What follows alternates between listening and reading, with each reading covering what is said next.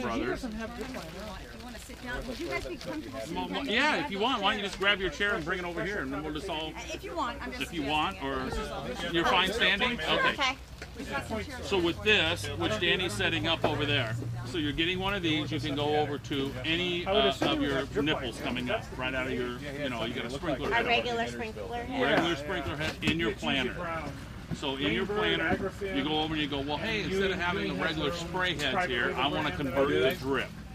Okay, all you've got to do is take off your sprinkler head in the little planter and put one of these on. When you put this on, you've got 8 different emitters on the bottom, so you can put 8 little hoses here that you can run down. Okay, this is the only one that's pressure regulating. So what you do is you can turn this little knob you will see on top. You can turn it to the right or to the left, and it turns it off or turns it on. Okay, so it regulates. So if you go, okay, I got this plant, and I want to run this tube over to this one, and this tube over to this one, and this tube over to this one, you can leave them on, or you can turn them off just by your hand right here. Okay? You can give me that valve box right there, Mark? Right, sure. So you would have this in a, if you wanted to hide it, and didn't want it up, you can put this in your little valve box like this. This is down under the ground. This is up into this area right here, if you want to keep it hidden. You can bring your mulch right up to this. And then when you take this off, this is setting right here. Okay?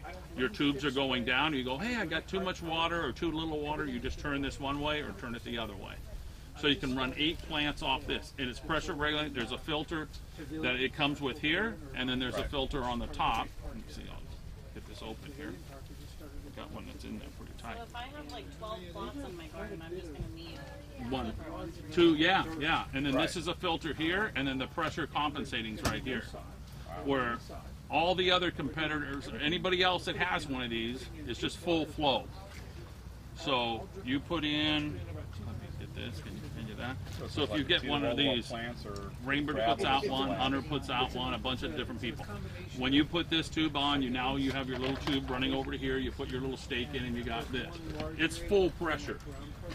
It doesn't change it. So if you had 30 gallons per minute coming out of the full one, you are going to have, each drip tubing is going to have 30 gallons of each one coming out. With the one that I just gave you, it's pressure compensating. So you just adjust it right from that little tube, and you can get 30 gallons, 20 gallons, yeah. Instead of to here, you're just right here. This little teeny piece right here. And then what you do is you get this, you put this in where the nipple is, right? And then you run your little tube as far as you want. Okay, and you put this in, and this just sprays. For me, this is Marcy, my wife, when we're doing this, 2 weeks later, this has got too low or too high. You ever notice that? You go and go, I got all the drip in there, and it's perfectly fine. Then you go, my plant's dying. What's wrong with it? Is because it just, every time it comes off and on, this twists a little bit, and eventually shuts it off. Because it's just getting full pressure. It's not pressure compensating. And then you got to put these little knobs on. It doesn't mean that this is bad, but having this, now you have a full on and off, and you have pressure compensating to every single one. So now you can go, the one I gave you, you can just go right to your yard and say, hey, I got this little planter over here, and I want to water around my, my garden or anywhere else. Then you can turn it off and on. The plant's getting big. You can pull it back and say, hey, I want to use less water or more water. So these are really nice.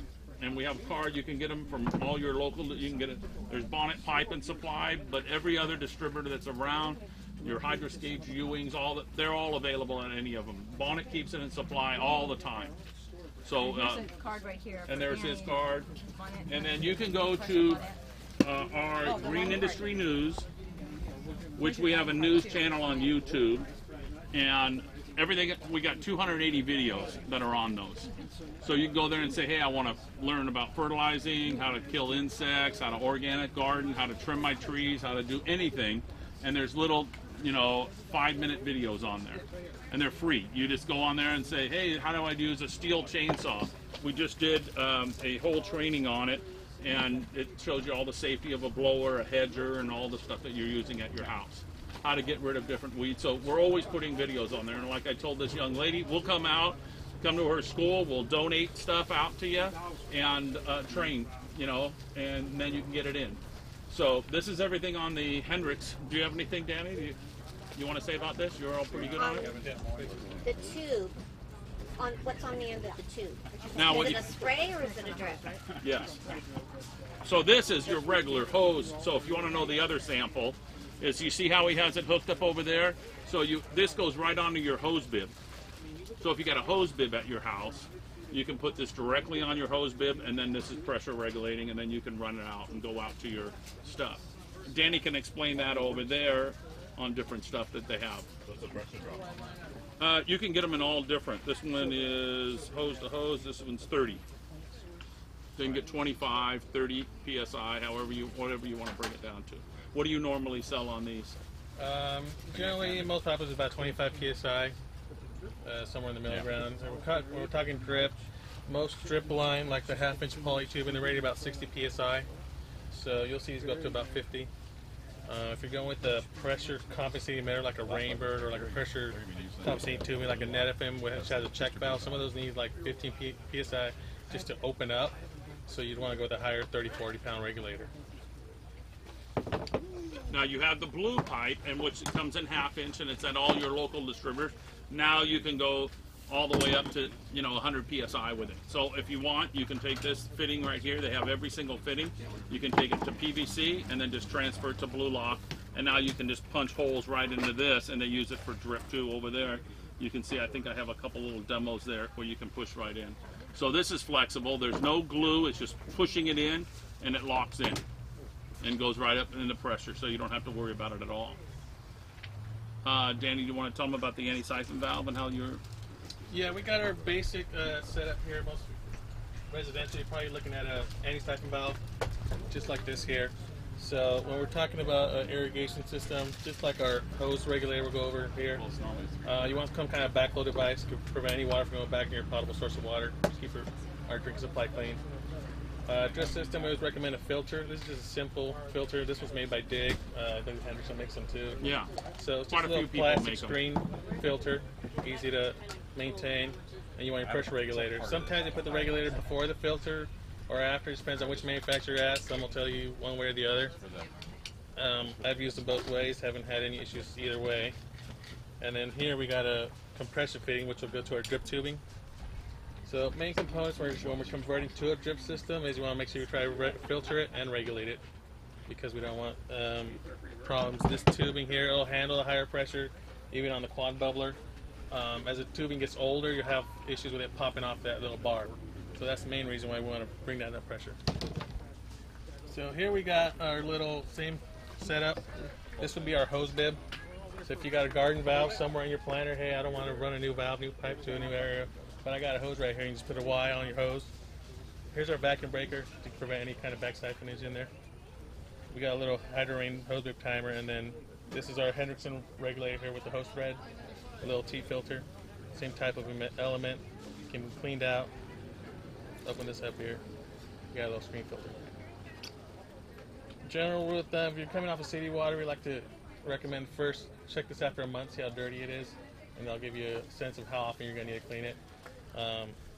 I've put these in and never had to check them really, but usually after a year or so, you're out working in your garden, hey, let me open that up and clean it out. It's a good idea. So this little hose bib timer we got set up, we got a couple different emitter types here to show you. We'll just turn it on manually here for a minute.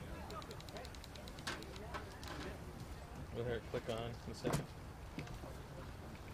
So we're always trying, we have different water needs for different plants. Some need a little drip, some need a little more broadcast spray. There goes our system. Here's a little sprayer. We'll get a little wet here. It's a nice hot day. This is adjustable at the spray head here.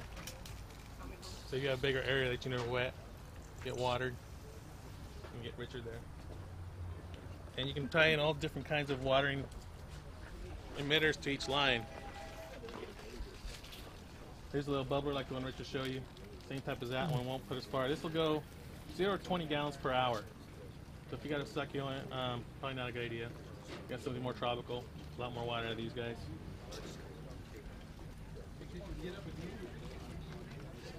This is a similar type adjustable, but with the spray. This will go 5, 6 feet out.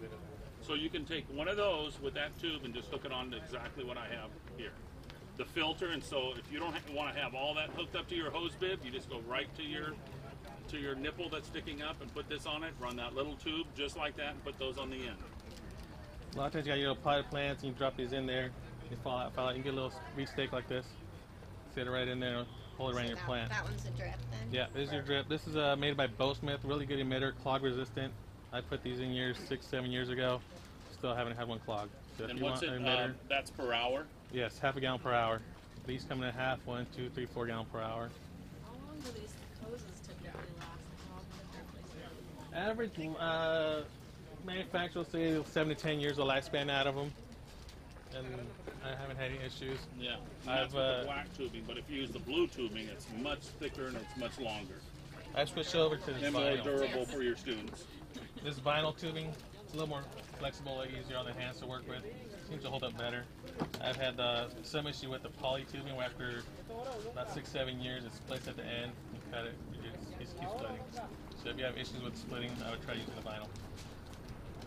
And normally, what you're going to get is the more economical ones at your big box stores.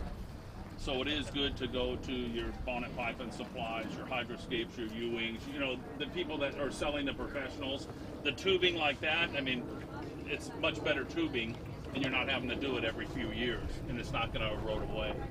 You know, so it does last. You know, you're not going to see some of this stuff like this. You won't see this in a retail store. But it's nice that you'll see more of this stuff in the retail store where you can't make the adjustments. These are like, what, $5 you said in your store? So these are like $5. It's not like a huge amount. If you could just go over and you got a little garden in a brick area, just unscrew them, your normal little spray head, stick this on, and now you can run. If you want to run 1 tube to the plant or 2, you can do it. And then if you want to open up more, you just turn it and open up and use all 8 of them. So you might need one of these for a whole little planter. That's why I gave you one. It's just so much easier. So you can close off as many as Yep, you're not using. on top, yeah. So you can, like that, it's fully open to the right or to the left is off. So each one does. Yep, each one is completely separate, and each one of them is regulating. Where your standard that you would pick at a big box store, Home Depot or whatever, this is full pressure. You can't regulate it down. With this you can. So it makes it really nice where you go, hey, this plant needs this, and the requirements are this, and now I'm just going to open it up and it's going to get this much to the plant. Now this one needs a little bit more water. It's a baby, but then you can pull it back as okay, now it's been 6 months to a year. I just turn it down a little bit right here. It's growing great and everything's fine. I don't need to use as much water. So that's why I gave you all these. Try these out. Make sure that you go to people and pick them up. They're very easy. I mean, that's what I like about it. If you're going to go off a hose bib to put it around like your garden or somewhere that you're going to have a patio, they go that way. Or vegetable garden or anything like that. You can see even in the nursery, they run a hose and they just pop right in. But those black tubes will run out. I mean, they become brittle and hard, where if you use the blue pipe, it's not going to become, it's going to last years and years and years. I've got architects that spec out this blue pipe and they go, I've gone 10 years and it's still been full sun up on the hillside in Marietta, and they go, we've never had a problem with it. Nothing pops out. What happens with the black tubing, it gets hot and then it eats at it and then they just start flying off. When you turn on the water, you go bing, bing, bing, bing, bing, and you're like, oh, well, I'm not really saving water. That's the exact reason why I avoid it. Yeah, because they just pop right out of the ground. So definitely look at, if you want and you want to do a design center, you can ask Marcy. We have our cards here. We have Hydro Rain has a little design center that you can call us. We'll give you a code. You can go right onto their website, and all you do, it goes to Google Maps. It will design out your whole entire house. There's like 4 or 5 questions. You know, what's your pressure going in? What size is your pipe going in? And then you can just grab the product and pull it where you want to stick it. So if you had it on the side of your driveway and you go, I want to put this on it, you just grab the little pitcher, stick it there, and as you stick it there, you push run, and then it'll show you how many gallons or what you use. I don't want that one. Okay, then you put it back and then you grab another one. So that's why I said it'd be great for her to teach, because then now she just puts it on a big board, and the kids can now design their own house at home and bring it back as a project. And then this company, Hydro Rain, will donate 1 whole sprinkler system to each person's house. So if you design it with their stuff, and then you email and said, yes, I want 3 valves, and I want the piping, I want everything, and I want to have it delivered, they'll ship it to your house one time. So because, you know, once they get you to use it, they know you're going to fall in love with it, and then they're going to get you to start telling everybody to use their product. So that's how they do it. So the Hydro Rain product's really good. Duraplastic. I got these bags here. I have a limited amount, but this is all how to build a manifold, put things together. They're a really good company. So they gave some bag samples. These are flexible here. So if you got a problem or you've got a break in your line, because the roots are growing around it, you can glue it here and then just bend it out of the way and put it back on the other piece. So these are all samples for you as well. You can take these and use them on a future job, an emergency, or try them out. There you go, Britt. Bring that back here. Question. On the samples you gave here on the different nozzle types, do you recommend one over the other on irrigating native, California native plants? Go ahead. From a seminar I was at where there was an expert on native plants seem to prefer more natural rain. For some reason, they don't prefer the drip One system. of these little bags are More of a mist Like a microspray MP overhead? rotator, have you seen those Yeah. little streams? They get a little more uniform coverage, the bigger water droplets, they seem to do better. A lot of the native plants don't do too great on yeah, that's Dura. It's got all sorts of neat swivels.